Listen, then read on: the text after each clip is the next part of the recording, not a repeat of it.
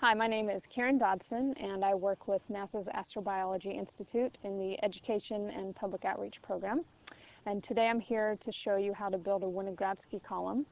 The first thing to do in building a Winogradsky column is go somewhere and get some mud. And it doesn't have to be mud from any special place. It can be a creek in your backyard, or a lake, a stream, the ocean. You can use sand along the ocean if you like, or a lagoon or a marsh. Basically anywhere with dirt and water is fine. So I'm trying to get the mud as free of rocks as I can. This is a nice, really rich, dark mud. But again, like I said, you can use sand.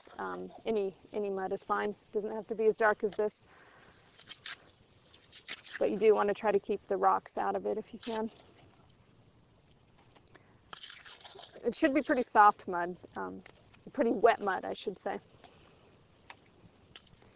I'm just getting enough to do our two soda bottles worth. If you're doing a whole classroom, if each student wants their own, you need to figure out how many liters of mud to get. And it might help if you bring a shovel instead of an ordinary kitchen spoon. Great, and that should just about do it. Let's go back to the lab and see the next step. Now we're back in the lab, and I'm going to show you what to do to assemble your Winogradsky column. The first thing you want to do is take your bottle. This is a juice bottle. We also have a soda bottle. You cut the top off, invert it, and you'll use the top as a funnel to fill the bottom of the bottle. Okay. Now you want to scoop the mud that you've gathered into some sort of mixing bowl. And you want the mud to be about the consistency of a milkshake. So add whatever amount of water you need to make it that consistency. The amounts that you'll be using vary according to what bottles you're using and how many columns you're going to be building, so you can figure out how much mud you need to use. So there are two other ingredients that you need to add to the mud to make the column. One of those is some type of carbon, and in this case the carbon source that we're using is shredded newspaper.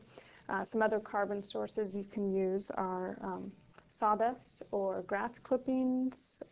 Oatmeal is a good source, but we're using newspaper shavings. So we stir that in to the mud. The other ingredient you need is some type of sulfur. In this case, we're using egg yolk. And we put the egg yolk in. You can use hard-boiled eggs. You can use raw eggs. Another source of sulfur is cheese. But the egg yolk is pretty easy to use in the classroom. We'll stir that up. Add more water if you need to. And then scoop it into your columns.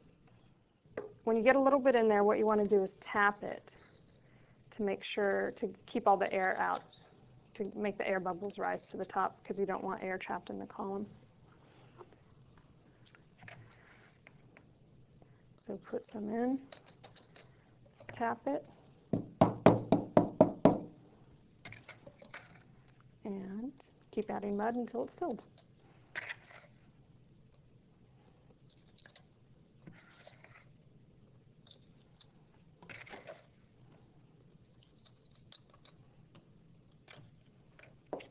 Okay.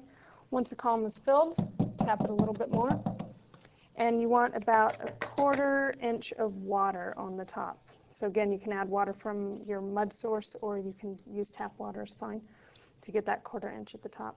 Then you can cover it with saran wrap. You can put a rubber band around it or tape the saran wrap down, just anything to keep the water from evaporating. And you're done. And here you have your Winogradsky column. So what you want to do with this is put it in a well-lit room away from direct light. You want to keep it from getting too hot, no extreme temperatures. You can also put it about 2 feet away from a 40 to 60 watt light bulb. And it takes about 3 to 6 weeks to see the stratification. So you can check it every day, have your students take notes, record the conditions, maybe the temperatures, and see what you get.